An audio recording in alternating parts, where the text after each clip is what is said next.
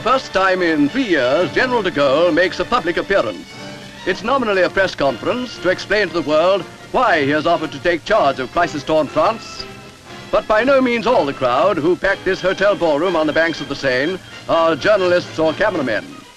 For this is the declaration France and the world have been waiting for, with divided feelings, ever since the army took control in Algeria and raised the slogan, De Gaulle to power. De Gaulle himself declares he has no wish to be a dictator. If Parliament entrusts him with power, he will not violate the Republic. But he makes it clear that he will expect to be given power on his own terms. Party politics, he says, have failed. But he adds, I am a man who belongs to no one and to everyone. À une crise nationale extrêmement grave. Mais aussi, ce peut être le début d'une espèce de résurrection. Voilà pourquoi le moment m'a semblé venu. And now, De Gaulle concludes, I am going home to my village and I shall remain at the disposal of the country. Enthusiastic supporters see him off, but Paris as a whole remains calm.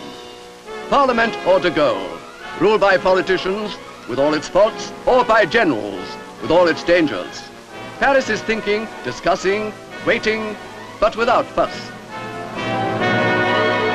Outside the National Assembly and in other quiet streets of the capital, the riot police are standing by just in case.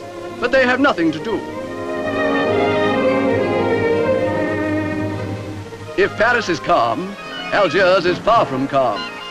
While the fate of France hangs in the balance, Algeria is virtually a separate state under its own government, the Committee of Public Safety. If anyone here does not support the committee or does not want to see De Gaulle in power in Paris, he'll be wise to keep it to himself. For the French colonists and thousands of Muslims as well are Gaullists to a man. Key figure on the committee is Parachute Commander General Massieu. Commander-in-Chief in Algeria is General Salon.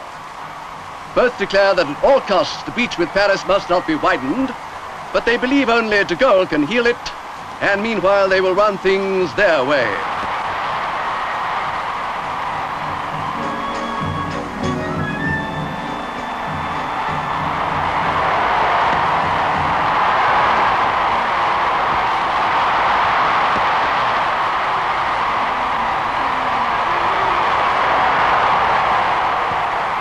Excitement reaches fever pitch with the arrival from France of the colonists' hero, Jacques Soustelle, ex-Governor General of Algeria, whose reappointment they have been demanding.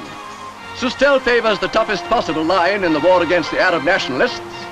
The Paris government did everything they could to keep him in France, but he made a cloak and dagger escape from police surveillance, reached Algiers, and joined the Committee of Public Safety.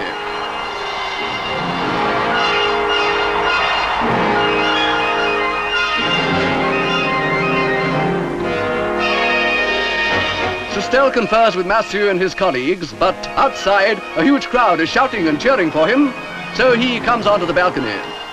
Algeria is more French than ever, he declares. We must persevere until victory, and the heart of De Gaulle is with us. To the Arab rebels, he says, surrender and you will be pardoned. So France, in Europe and Africa, stands at the crossroads. Which way will she turn?